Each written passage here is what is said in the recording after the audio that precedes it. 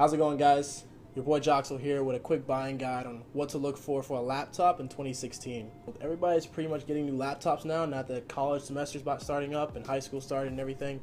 So I wanted to create this video because I work in an electronics store, and the constant question everybody asks me is what should I look for when buying a laptop. So this video is meant to be a quick kind of guideline. It's not a rule set, just kind of like a guide sheet for you to know what to look for when you're buying your next laptop. 4 main specs that you want to keep your eye out for. Processor. Processor, essentially, everybody knows, is basically the brain of the computer. That controls the speed at which you do normal computing things like opening a program or turning a web page into pictures and such and such. Second thing you want to look for is RAM. RAM covers your multitasking capability, so having a bunch of windows open up, having multiple programs running in the background, things like that. Third thing you want to look for is your storage. Storage is basically where you save all your documents, your photos, your videos, anything you install. That's all going to factor into your hard drive space. So the more space you have, the more things you could save. But that also will change depending on what you're looking for in your laptop. Fourth thing you really want to look for is kind of just your display. Not everybody really thinks about it, and some people kind of forget, but display can make a big difference depending, again, on what you plan on using your laptop for. But we'll go over that later on in the video. Also, keep an idea that size is also a personal preference. I was going to include that in there, but it kind of changes depending on what everyone is looking for and what your personal preference is about how big of a screen you want or how heavy your laptop will be. Okay, so for those of you who are looking for a laptop for school, basically just to do word processing, checking your email, and accessing like web-based programs and other websites, you don't really need a really powerful computer, and generally you're not trying to spend a lot of money on one either. For schoolwork, you would only need a processor between a Celeron and an i3. So you have 3 lower end processors that are available on the market right now: Intel Celeron, Intel Pentium, and Intel i3 in that order. Basically, these processors, or these brains for these computers, aren't meant to handle a lot, but they can perform a single task really well and pretty efficiently. So when it comes to these Chromebooks or these smaller end laptops, being able to perform basic tasks like opening Word and accessing your email and submitting a document, they can do that well. The only time they start to falter is when you start running heavier programs or doing more multitasking than it's actually made for. Also, when it comes to RAM, since you're not doing a lot on the computer at once, you're typically going to be focusing on a single task. You don't need a lot of RAM, so you can sit between 2 gigabytes and 4 gigabytes depending, again, on how much multitasking you plan on doing.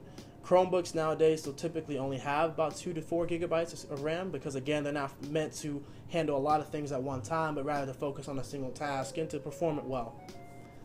Lastly, with your storage, on these lower end laptops, you don't need a lot of storage typically because a lot of people now are switching to cloud-based services like Google Docs and accessing web portals through their college to submit either assignments or store assignments, and everybody's switching to cloud-based storage. So with that, you don't actually need a lot of physical storage space in a laptop. So you can get by with anything between 16 gigabytes up to like 64, but if you want to have more space, you can always go up to about a terabyte, which is the average now. Most computers will come with a terabyte of hard drive space if you want to have just more room to save your stuff physically on a drive rather than in the cloud. A couple computers that would fit in this category well would be Chromebooks. Chromebooks are kind of new to the market. They've only been around for about a couple years, but they are very attractive to the average student, being someone who is simply trying to do their work processing and completing assignments. So a couple that come to mind would be the Acer Chromebook 11, which has been really popular recently. So this Acer Chromebook sports a Celeron processor and a whopping 2 gigabytes of RAM, and it has 16 gigabytes of solid-state drive memory. When it comes to storage space, there's 2 things you need to keep an eye out for, because you have 2 types of hard drives now. You have a hard disk drive, which is pretty much what every computer made within the last 20 to 30 years has, or you have your solid-state drive, which is also fairly new to the market. The difference between the 2 is a hard disk drive is a mechanical drive. Essentially, it's like a record player, a disc that spins on a needle and saves your memory. The only problem with these mechanical drives is that over time they eventually start to slow down from normal wear and tear, dust getting into it, or physical damage. And also eventually they're a little bit more prone to breaking. To counter this, they've created a new type of hard drive, which is known as a solid-state drive. A solid-state drive is all chip now, so it's all digital. The benefits to a solid-state drive is typically up to 3 times faster than your average hard disk drive. Reason being is because instead of it being a mechanical moving part, since it's all electronic, it's going to travel a lot faster, and read and write speeds will be a lot faster as well. The downside of having a solid state drive is that you're shrinking capacity for maximizing speed.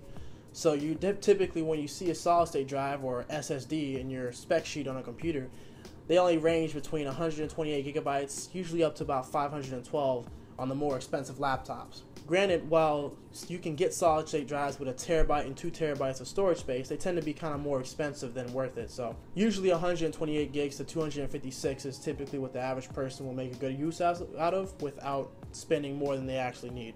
Chromebooks have a minimum operating system known as Chrome OS. Essentially, it runs almost like a tablet. It's not a full operating system like Windows 10, and you're restricted to certain applications that are only available in the Google Store. Now, granted, when it comes to being a student, this is not much of a problem since your Microsoft Office software as well as your Google Docs are all accessible through this. It's just that you won't have the full extent and capability of a normal laptop in terms of installing third-party programs and anything else you may want to. For those of you who are looking for a computer, maybe it's for work or doing more than just the average web browsing and occasional word processing, you may be looking for something a little more powerful to get the desired performance you're looking for. So what I recommend for someone who wants a little bit more of a capable laptop would be a laptop that has a processor that ranges between either an Intel i3 to an Intel i5. These processors are a little bit more modern and they're more geared toward the multitasking that most people do now. So like again, having multiple web pages open, having multiple programs running in the background, these processors are able to handle that a lot better. Average laptop now will have between 6 to 8 gigabytes of RAM. Personally, I will never use anything less than 8 gigabytes anymore because I tend to have a lot of open web pages and a lot of different programs running at one time. So 8 gigabytes of RAM is a really good standard in terms of being able to multitask effectively without having to worry about your computer slowing down.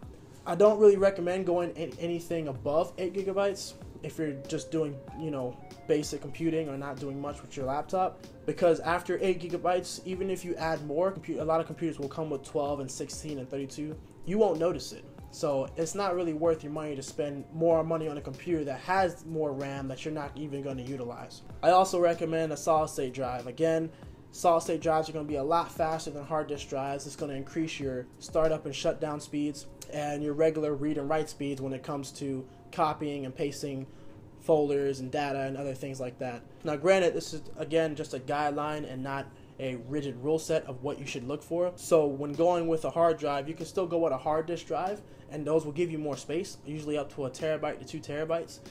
Just understand that over time you will experience a slowdown with that and they won't perform as quickly or start up and shut down as quickly as a solid state drive would. Now some computers come with both, so if you want to have one that comes with both a hard disk drive and a solid state drive, that's good as well because it gives you the benefit of the solid state drive in terms of speed, but it gives you the storage space as well in terms of having your capacity. So if you find a computer that has both and you can afford to spend a little bit of extra money to get both, it's definitely worthwhile to do so. One computer that fits this category fairly well is the HP Pavilion 13-inch. Of course, all the links to the computers that I'll be speaking of will be in the description, so make sure you check those out. The HP Pavilion actually comes with an Intel Core i5 processor, 8 gigabytes of RAM, and 128 gigabyte solid state drive. This HP laptop gives you solid performance, plenty of multitasking capability, and enough storage space to allow you to save a good amount of documents and photos and music, but without having to sacrifice the speed with going with a hard disk drive. Lastly, the last category I would fit the average laptop buyer into is someone who does gaming or other hobbies. Now, I will be making a future video for specifically for gaming laptops, and when I do end up making that video, I'll put the link here in the description, or I'll just link it into the video. For those of you who are looking to do light gaming, maybe video editing or other hobbies like photo editing or just programming or rendering of any sort, you're going to need a little bit higher specs in terms of what you look for in your computer. In terms of your processor, I'd recommend at least an Intel Core i5 or up to an i7 if you can afford the extra change. The reason why is because with the 6th generation i5 and i7, it gives you a lot more multitasking capability again, but a lot better processing speed, and these processors are more tuned to handling the bigger programs that you may be using. Again, 8 gigabytes of RAM is a pretty good standard. I actually render my videos with 8 gigabytes of RAM and it performs very well. However, it definitely doesn't hurt to go up to 16 and 32 gigabytes of RAM, again, if you're doing rendering or 3D modeling or photo editing or things of that nature. Lastly, I highly suggest, again, a solid state drive. 128 gigabytes may not be enough, especially if you're going to be saving a lot of videos or higher capacity content. So I'd recommend anywhere from 256 to 512 or more if you can afford it. Lastly, especially if you're going to be rendering videos or even doing light gaming, you want to look for a dedicated graphics card. Now again, in a later video, I'll go into depth about the difference between different model graphics cards, but a good thing to look for would be any computer that will come with an NVIDIA graphics card, usually a GTX 8 series or later. Reason why I say that is because if you're doing any type of gaming, anything before the 8 series is getting ready to be obsolete. So if you want to be able to game at a consistent quality with a consistent frame rate, then a 8 series, GTX 8 series, like a GTX 860 or a 940 or higher would be better in your interest. But also the dedicated graphics card will give you a lot more speed and a lot more rendering power when it comes to generating 3D content or rendering video or editing, rendering edited photos to allow you to complete those tasks a lot faster, again, without slowing down your computer. One good example of a computer that fits into this category is an HP Omen 15-inch. This laptop sports an Intel Core i7 processor with 8 gigabytes of memory and an NVIDIA GeForce 960M graphics card. It also has the 2 hard drives that I was talking about earlier. It has both a 1 terabyte hard disk drive as well as a 128 gigabyte solid state drive, which is going to give you that performance in terms of speed when starting up and shutting down your computer and installing and writing programs and everything, without sacrificing that space because it has both those hard drives in there.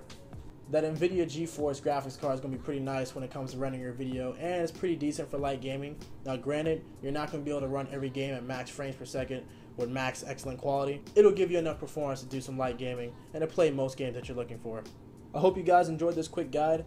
Again, this is not a rule set. This is just my personal guidelines of what to look for in 2016. This may change next year because you never know what type of processors and what new hard drives and stuff they might come up with next, or what type of programs they may come out with. Hopefully this kind of clears the fog in terms of what you should know and what you shouldn't, or what you should pay for and what you shouldn't in terms of finding a laptop that's right for your lifestyle. Don't forget to like, comment, and subscribe. Let me know how you like the video, if you want to see more videos like this, or if you'd rather me do something different. Give me some feedback. It's all well and open. Take care.